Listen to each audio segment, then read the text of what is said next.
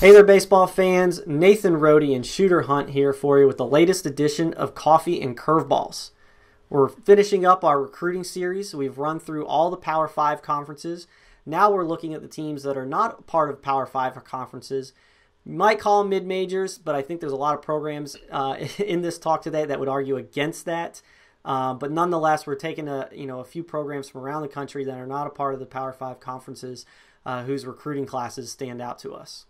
For sure, and you said it right off the bat.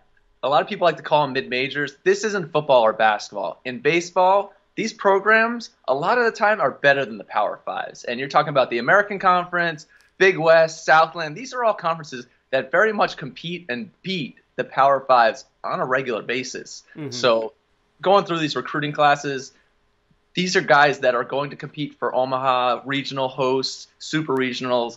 Like, Power 5 doesn't mean much in baseball. Mm-hmm. Yeah, if you're looking at it from the perspective of just college sports in general, like football or basketball, it just doesn't work. I mean, no one's going to call Cal State Fullerton a mid-major. They're an Omaha team competitively almost every year. So the best way to look at it is non-Power 5. And one of those programs that wouldn't want to be called a mid-major because of recent success we'll start off with, and that's Houston. For sure. And the American Conference right off the bat is in the Power 5. It is a Power 5 conference. They go at it every year with some of the top RPIs in the country, but Houston has been hosting regionals for the last 5-6 years. Coach Whitting's bringing in a bunch of dudes, and they're just showing out every year. Been to a super regional, not to Omaha yet, but they're on the verge. And with this class, I think they have a chance. Right off the bat, the top guy for me is Derek Cherry. Love everything he's about. Two-way guy who can probably hit for them. He's athletic, so he can move around the field. But on the mound, he has a chance to be special.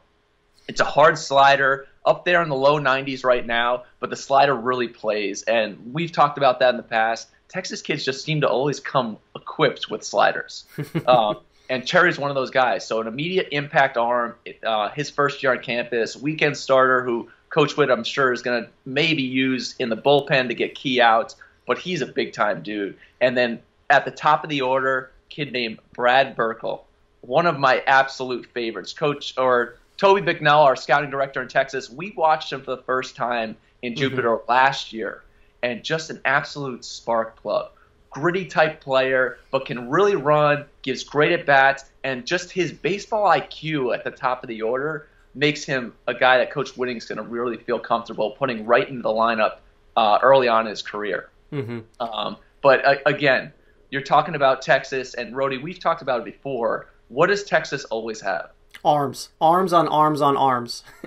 And it's true, and that's what Houston's no different. TCU, Texas, Texas A&M, all the guys from the Power 5 are bringing in a lot of big arms, but so is Houston. You're talking Hunter Mayo, a nice arm that's going to come in and challenge for a weekend spot early on. Ty Abraham is, to me, the guy that they need to get on campus. And possible draft guy, 90 and 92, big physical frame, but a guy who can get outs immediately and challenge for those weekend roles. But overall, Houston's bringing in quite the class here, and the big arms up front. Coach Whitting just continues to reload. Mm-hmm. Yeah, you talk about the arms, and it just goes to show the depth of talent in Texas. I mean, we've talked about how deep the 2018 class is across the country, but historically, the state of Texas is always deep. And when you look at it from this perspective, it's pretty obvious because you mentioned Texas A&M, Texas Tech, Texas, TCU.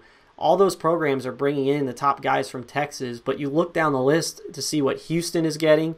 We'll talk a little bit later about Dallas Baptist, see what they're getting. It's pretty obvious that it almost seems like there's an endless supply of pitching in the Lone Star State. For sure. So let's move into the Midwest now, and another program that has had some recent success, not only churning out draft prospects, but also making some noise in the playoffs. And that's Kent State. And I know, Shooter, you being a former pitcher, you've got to like what this class brings in because of the coaching staff that they have there. Definitely. And Coach Birkbeck is a legend in the pitching world. I played with guys professionally who were at Kent State, and they swear by him. And the proof is in the pudding. He's churning out guys who, early or from the recruiting circuit, okay, they're good, but they get to campus and it's like, whoa, where'd this guy come from? And so Coach Birkbeck does a great job with them, and he knows what he likes. And they're bringing some really good arms, like Brian Kircher, a left-hander out of Pennsylvania, which Pennsylvania's got a lot of hard-throwing guys this year.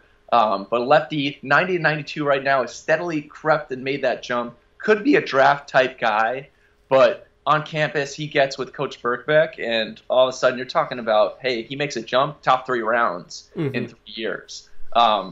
And Rorty, another kid out of Ohio that I really like is Nick Thwaites. Been up to 94, big physical, 6'1", 210-pound frame that Coach Birkbeck can work with him. But I know you really like a kid out of Indiana that could develop into a big arm. Yeah, just like we were talking about Texas a minute ago and the arms that come out of there, Indiana is known for the pitching that it produces. And Luke Albright is a guy coming out of this Indiana class. And it's a really deep Indiana class, too. So he kind of sometimes is forgotten about, and he shouldn't. But he's 6'4", 210, 86, 89. He'll bump a 91. It's easy to see that, he'll probably throw harder down the road. Low 70s curveball. I mean, it's regular effort on the mound. He gets some kind of late sharp bite to that breaking ball. Some depth in it. So he's a guy that, in most years he might be like the top 1 or 2 guy in Indiana, but it's a super deep class in the state this year. That's true. So Kent State obviously picks up a pretty good one in Albright in this class. For sure. Kent State always rolling. Indeed. So we'll shift down south to Florida International University, who had a recent coaching change. Mervil Melendez came in from Alabama State, and he brought in Jared Goodwin. And Jared Goodwin is new to the college coaching world. He's not new to the coaching world. He worked with FTB for a long time, one of the top travel programs in the country. Yep. And the reason that I am super excited for FIU and what their potential is because of Coach Goodwin. He just has this natural ability to develop strong and lasting relationships with players. And when you're a parent, and even when you're a kid and you're looking at where you want to go for college, that's a big factor. You got to, find somebody that you feel like you fit with, is going to get the most out of you, but also, is basically going to look after you while you're away at college. And Jared Goodwin is big time in that regard. I have never talked to a player that had anything bad to say about him. They love him. The parents love him. He's one of those guys that it's easy to see how much he cares about the players. For sure. I mean, Jared's done a great job. He's great to sit with at a game and talk baseball with, just in general. It doesn't even matter if it's his recruits or not. He'll talk baseball with you forever, which is awesome. Coach Melendez, I don't want to say they've ruffled the feathers, but the establishment of that Florida recruiting scene with Miami, Florida State, U of F, FIU has crept in. And this 2018 class has kind of put them on the map. Yeah, it's a pretty good one. Starting out at the top, you got Reynel Delgado, who's a shortstop, but kind of a utility guy. He can, move around, play anywhere. He could play up the middle. You could stick him at third base. You could stick him in the outfield. The key for him is that the bat really plays. He can hit. He's got bat speed, quick hands. He trusts his hands. So he's a guy that, could come in right away and be, a top to middle of the order hitter for FIU as a freshman. Now, he is a draft prospect. He's in the PBR Draft 100, but he's one of those guys, I'm repeating a line. I've said it over and over before, but I'm kind of on the fence. Like, I could see him tipping either direction, and only time is going to tell us that. I don't think he's a slam dunk either way. But if the Panthers can get him on campus, that would be a big-time haul. Especially considering some of the guys they got coming in behind him. You got Jarrett Ford, a second baseman from Georgia, just a scrappy little guy. Like, you watch him on the field and you're like, that guy's going to be a good college player. Just plays with energy, uses the whole field when he's at the plate. But the last guy I want to bring up before moving on is Franco Alaman from Florida. Big, high waist, long, lanky frame, pitches at 87 and 90. Obvious room to grow there physically. Has a longer arm action, will lead to some command issues at times. Okay.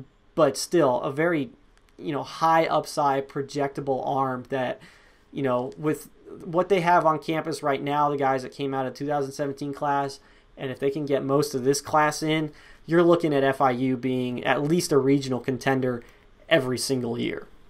Definitely.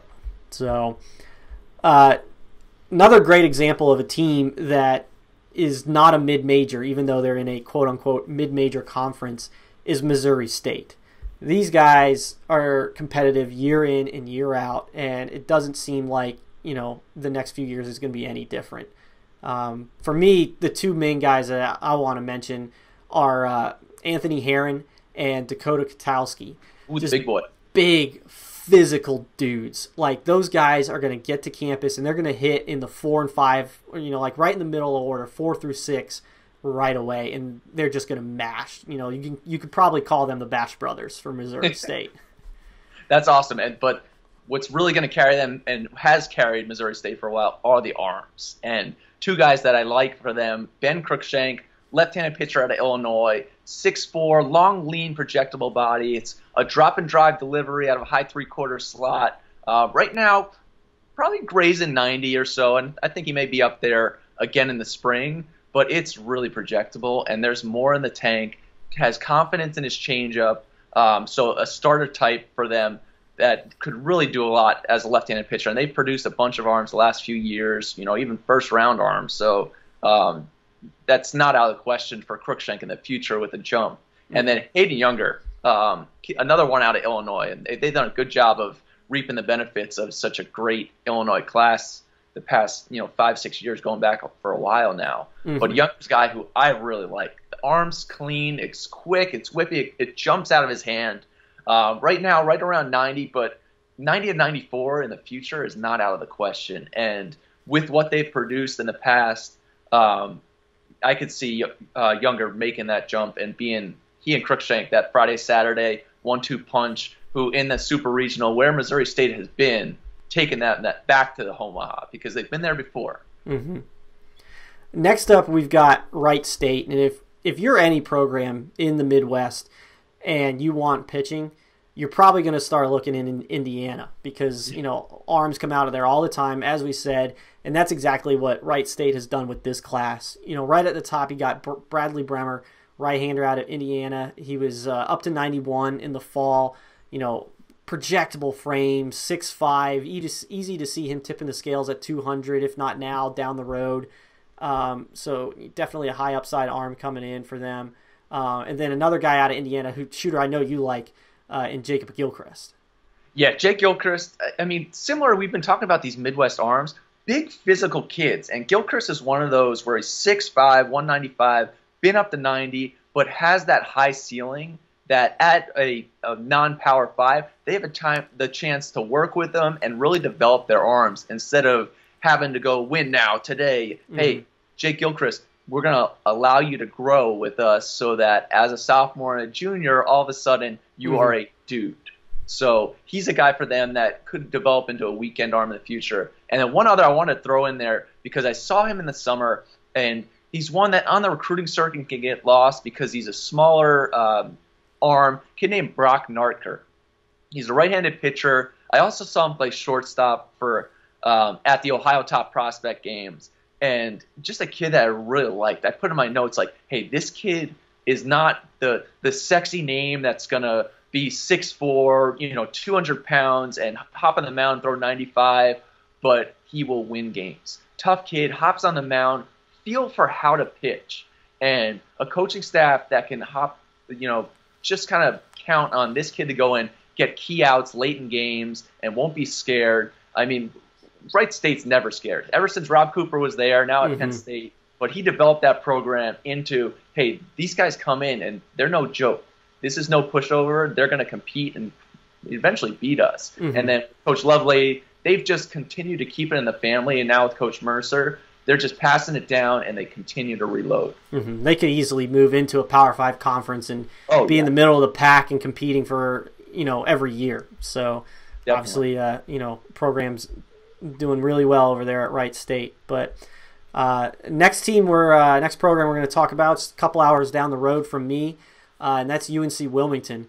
They got a huge win last year when Greg Jones, who's a really twitchy, athletic shortstop, potential center fielder, decided not to sign out of the draft and ended up on campus. I think he could be a dynamic player for them. But topic is the 2018s. But if you couple him with what they get in this class, Wilmington could really make some noise the next few years. And for me, the guy at the top is Justin Jarvis. Yes. Projectable right-hander. He's going to get some looks from scouts, but he's not a slam dunk draft guy just yet for me. Just solid stuff across the board. Fastball is 88 to 91. He shows shape and depth to the breaking ball. It just kind of looks the part on the mound. Doesn't scream off the page, but the more you watch him, you're more like, I like that guy and I like what he's got coming for him in the future. Yeah, and in a down year is relative, but in North Carolina, I'm sure the coaching staff, Coach Scout, they're hoping Jarvis doesn't make that massive jump during the spring and get drafted, because he's the guy that makes an impact right away. But a right-hander, Jake Smith out of North Carolina, Troy Langmeyer, a left-hander, those are two really nice arms for them to get on campus. Jason Hudak, for me, is a guy who, could be a two-way player, really athletic. From the outfield, it's 90 miles an hour from the outfield. I know Brandon Hall, our scouting director in North Carolina, really likes what he could be for Wilmington. And then one small one, or a player to throw in there, is out of Kansas, Michael Piccolo. And I watched him last year just dice up somebody in Fort Myers. And the velo wasn't there yet, but the arm's so clean and it's so effortless that I think he will make that jump in the future. And once he does grow into that frame, which is still adding strength, he could have a chance to be a starter, because the fastball, curveball, changeup, and he just really has advanced feel for pitching. And if you look at that last name and see that he's from Kansas and it seems like it's familiar, it is for good reason. He is the son of J.J. Piccolo, who works front office for the Royals. But I wonder he's so good at that baseball. He's got that background, so... but moving on up into venturing into the Northeast now, we're looking at the Huskies of UConn, who have had some very good success for a Northeast program the last several years. Not only have they produced some big leaguers, but they've also made some noise in the playoffs. It sounds like they've got a really good team for this spring coming up. But this recruiting class is pretty solid. They're mining the talent up there in the Northeast. And for me, the top guy is Patrick Winkle. Sure. His older brother, is already at Connecticut, and they have some similarities. The younger one, Patrick, is a catcher, shows some soft hands behind the plate. But like his brother, there's some thunder in that bat. They've both strong hands. Barrel just whips through the zone, and every time they make contact, it just sounds different. So saw him hit a home run in Jupiter this fall. So definitely a big bat that could come in for the Huskies and hit in the middle of the order pretty early on. Definitely, and UConn has really stepped up to become the beast in the Northeast. Not the rhyme it there, but Coach Sanders, they're bringing in guys after guys. And like you talked about, the team this year is big. They got the Kate kid, the left-hander, who's a stud, possible first-rounder. But they bring in those arms. And Coach Josh McDonald, the pitching coach, he and I, talk back and forth. And we always talk about, hey, curveballs win on Fridays. So that's why they got Kate throwing there. And they're bringing in some big arms here, too. Michael Burrows, a right-hander out of Connecticut, physical kid, been creeping up into the mid-90s now. I think he was up 93, 94 during the fall. Possible draft guy, but I think he gets the campus. And at UConn, with what they're building there in the AAC, which all those Southern AAC teams that have to go up the stores in middle of April, early May, it's a little chilly. Puts them at a little bit of a disadvantage. Oh yeah, you're seeing mid-90s arms and some hard breaking balls. It's not fun to hit off of. But they've got a bunch of arms like that. Jake Sanderson, right-hander out of Massachusetts, just a quick arm. It's clean, something that Coach McDonald can work with, and I'm sure he's excited about. And with them getting to throw to Winkle, hopefully, if he doesn't get drafted or if he doesn't sign, this class could turn to something special. And especially with what they have going right now, it's continuing to move the ball forward. Next up, we've got South Florida, who saw a recent coaching change with Mark Kingston going to South Carolina, taking Coach Current with him, but still some continuity there as Billy Mole is elevated to the head coaching position. So it seems like even though they lost, their head coach and a very good one at that, seems like they're still in a pretty good position to not only keep their recruits but continue being competitive down the road. Yeah, definitely. And we've talked about with a few programs on this list, kudos to these universities for believing in their assistant coaches and elevating them and understanding the work that they put on the recruiting trail and building up the program. Billy Mole is one of the best, one of my favorite people in baseball. He did a great job as the pitching coach with Coach Kingston and stepping into his first head coaching job with a good team, but with a great class coming in. Justin Stewart is a player who I thought for a while in Florida was last year getting lost in the shuffle because there's so many talented kids who, pop in big numbers early on that a kid like Stewart who was, hey, this kid's got a quick arm, it all works, but the velo hadn't jumped yet.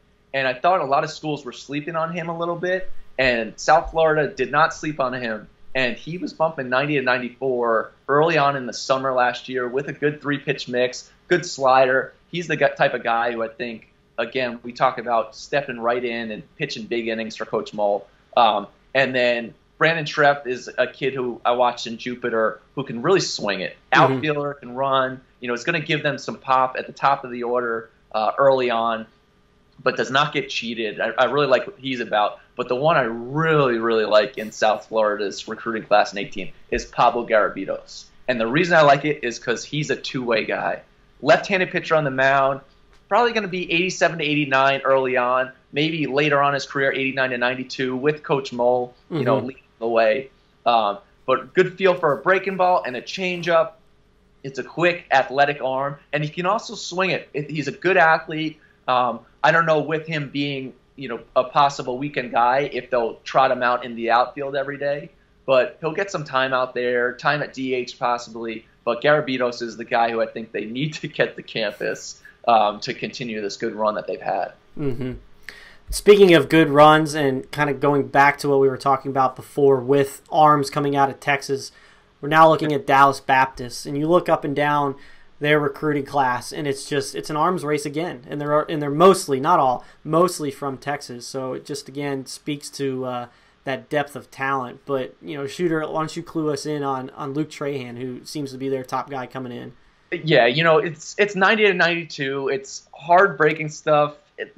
These guys that go to Dallas Baptist, they seem to have hard out pitches. They epitomize what we talk about in those Texas arms. They throw hard, and they have hard breaking stuff. And Coach Hefner has continued to roll out arms after arms after arms. I saw them play a couple years ago, and I felt like every kid that came out of the bullpen was 96 to 98, and the slider was 88 to 90. And I was looking at it, hey, is this not like a major league bullpen that we're rolling out with right now? But their developmental phase, and similar to some of the other schools we've talked about here, they kind of take their time in the recruiting process. There's so much talent in Texas that they evaluate. They know what they like. They stay in touch with the player, and then they get them on campus and develop. And Trahan, the type of guy that can do that. He's got a true out pitch in a slider type cutter. It's just hard, and that's what they roll with. And then Javon Smitherman, another right-hander who's got a quick arm that, you just look at it and hey, this kid's going to Dallas Baptist. He's going to develop and probably be a mid-90s arm. Yeah, and, Toby McNell, who's our Texas scouting director, was previously a recruiting coordinator. He was at Kentucky for a year. Prior to that, he was at Air Force. And he told me, when he was at Air Force, he would always go into Texas because you can go into Texas, shake a tree, and a kid that throws 90 will fall out. So obviously there's a lot to choose from down there. But one last guy to bring up for Dallas Baptist before we wrap this up, and that's a right-hander out of Massachusetts of all places. Whoa! And that's Alec Baker. He committed early on, but he had Tommy John surgery, so he's actually going to miss this spring. His next pitches thrown will be at Dallas Baptist in the fall, but he can run it into the low 90s as well.